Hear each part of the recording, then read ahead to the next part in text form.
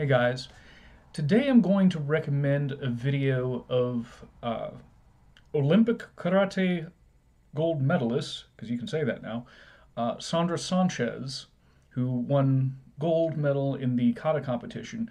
I'm going to recommend a video that's basically a highlight of her training methods. It's fascinating to me because I didn't I wasn't aware that kata competitors train in this way. In this video, we can see her doing traditional training like makiwara training and training in sanshin kata with the dynamic tension. But we also see her doing things like plyometrics and agility training, and all of it relates back to making her better at the task at hand. And I just think that this is a good example of how martial artists can embrace both modern and traditional training methods and the results that they can produce.